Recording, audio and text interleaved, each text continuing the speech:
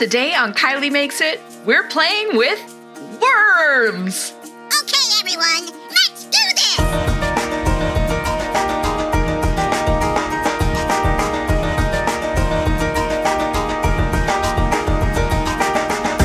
You and I were meant to feel alive. Just look inside and you will find that when you take a dive, you are not alone. You're not on your own. You will fly alone. 'Cause we've got me and you. We're gonna make it. We're gonna make it. You may be feeling low, but we'll make our way back home, and I know we'll make it. 'Cause Kylee makes it.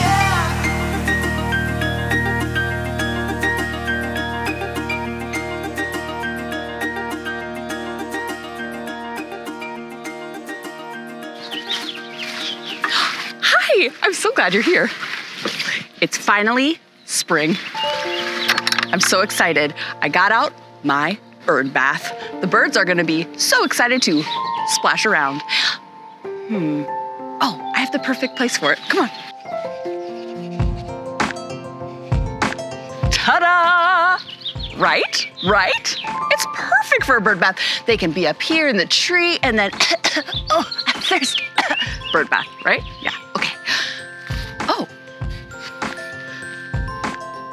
It looks like my rock wall fell down a little bit over the winter. You wanna help me put it back up? You're such a good friend, such a helper. Okay.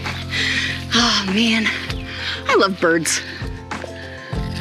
If you like birds too, there is a Kylee Makes a Bird Feeder video for future watching.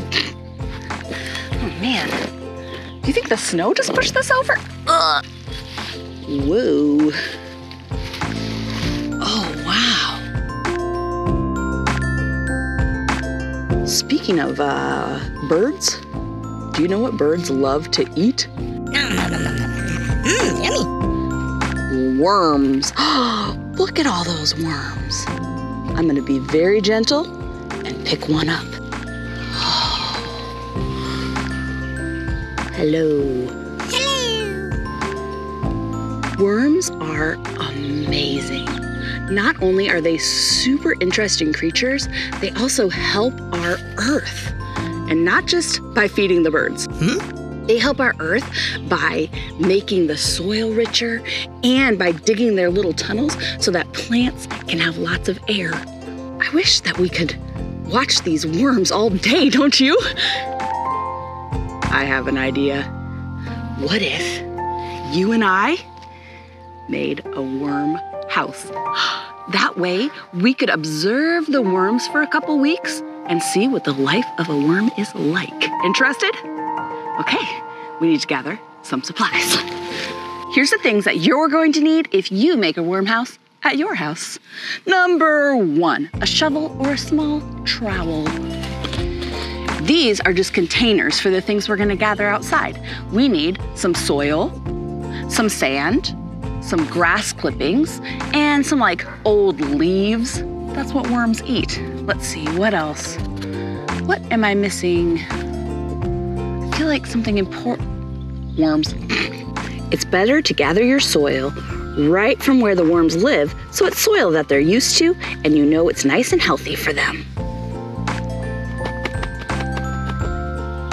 Time for worms. Be gentle.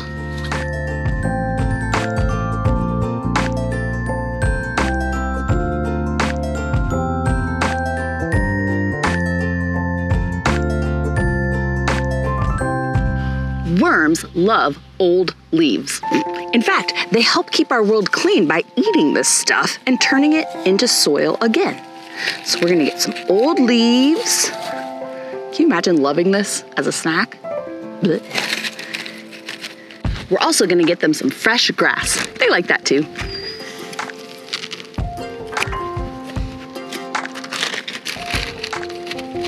Now I'm going to collect just a little bit of sand. Wanna know why? Worms don't have teeth. They don't have any teeth. So they use sand in their bodies to help grind up the food that they're eating because they can't go, so they just go like, sand, sand. I don't know. Perfect. We have everything we need. Let's go to the studio. Welcome to the studio. I'm almost done unpacking all the things we gathered to make our worm house. Here's some other things that you're gonna need. You're going to need 2 clear jars, one that's small enough to fit inside the bigger one. You're also going to need to poke some holes in the top of the lid of your biggest jar.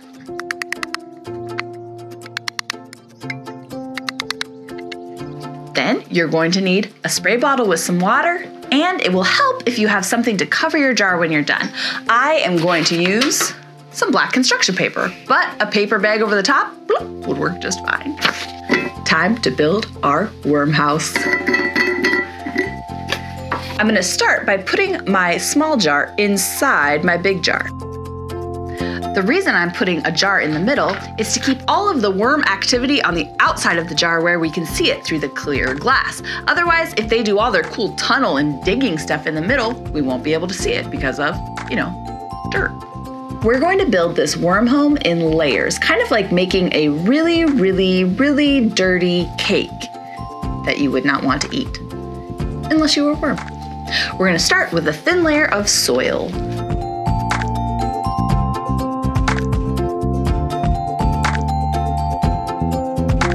Even that out a little bit.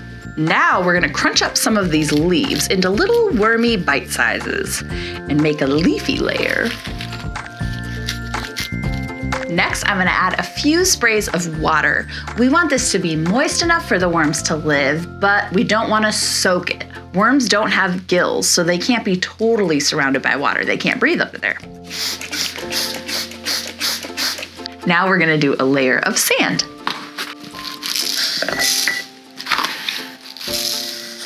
Some more water. And repeat. Soil, leaves. You can even put fruits and vegetables in your worm jar if you want to. They'll love it. Little carrots, little broccoli, try a banana or apple. Spray it with water. Add a layer of sand again. Repeat those layers until your jar is almost full. Then I'm gonna add some of the fresh grass to the top. The home is complete. The worms are ready to move in. But first, let's observe them a little bit outside of their new home. Remember, worms are living creatures, so we want to treat them with gentleness, kindness, and respect. Look, they're all in one little knot. We'll be very kind to you, but we do want to check you out a little bit. Oh, look at that one. He's very tiny. Maybe that's a baby.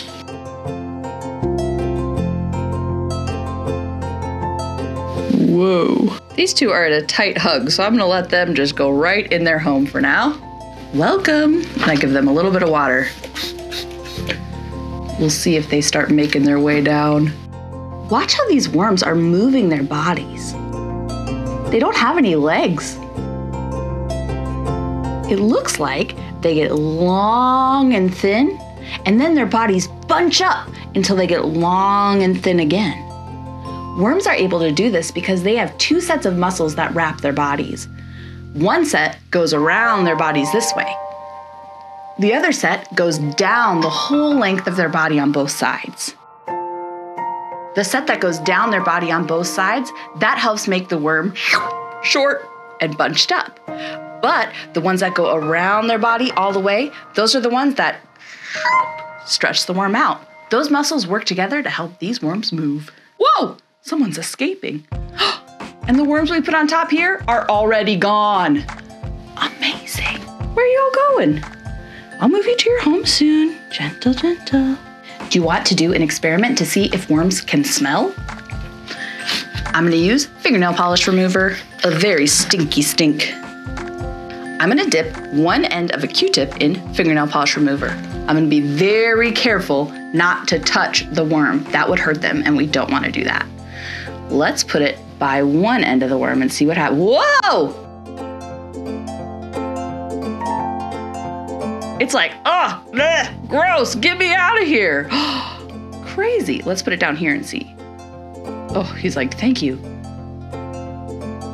Oh. It can't smell down here. This must be where the worm's nose is. Let's try this guy. Oh, get that out of here. Oh, they do not like that smell. Wait, that means worms can smell. I did not know that. Well, running away again. I think they really want to get to their house. Let's put them in. Okay, enough experiments. Check it out, guys.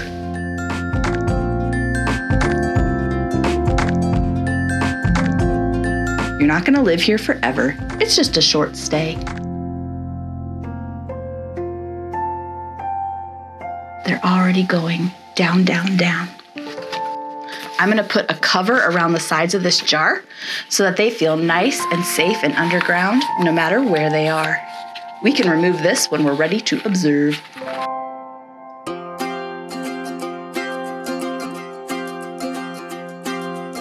Oh my goodness, this is already so interesting to watch. The worms are moving into their new home and getting comfortable.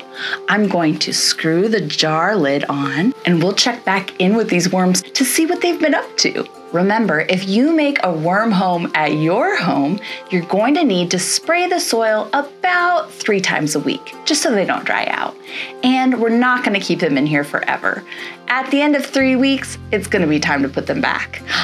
I can't wait to see what these worms do with you. Check it out. Day 6.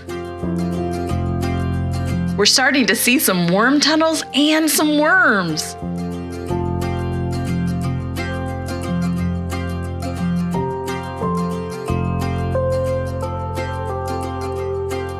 Day 10.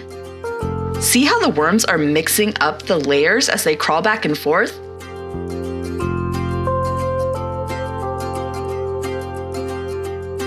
Day 14.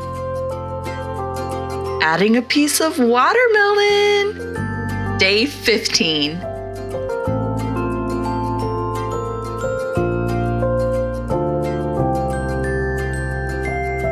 Hi, buddy. Day 17. Day 20. The watermelon is all gone. Are you the one who ate it all up? I have learned so much about worms over the last 3 weeks. You've gotten the highlights in the last couple minutes. I'm gonna check out my worms one more time and then would you come to my backyard with me so we can release them back into the wilderness where they belong? Thanks.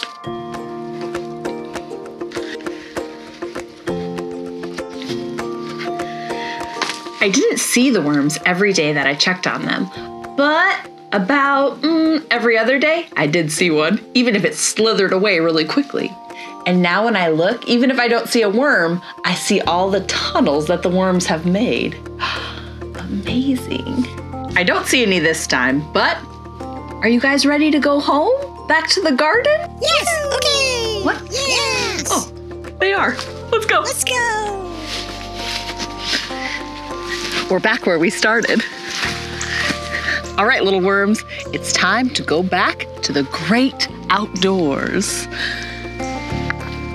I'm gonna flip our worm house upside down so that we can empty it out and the worms can wiggle away nice and free and wormy. Is everybody out? I think so. Let's watch them find their way back to the ground.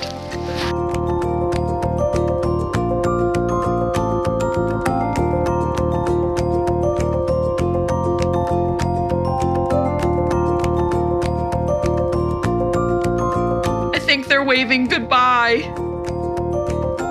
It was so fun making this worm house and learning about worms with you. I love hanging out with you. Whether we're making art or a house for crawly worms, we always have fun. If you want to make more things with me, let's do it. Just search for Kylee Makes It. Kylee. That's me. See you soon.